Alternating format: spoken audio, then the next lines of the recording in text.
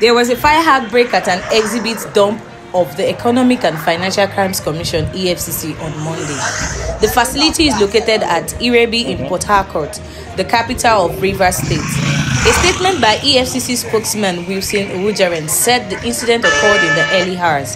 The inferno affected most of the trucks parked in the premises before it was put out by the men of the Federal Fire Service. EFCC Secretary Ekpungu visited the scene on Tuesday. He announced that an investigation had commenced to determine the cause of the fire. Measures will be put in place to safeguard all exhibit dumps across the country, the Commission assured. Thanks for watching. Please do not forget to subscribe to our YouTube channel.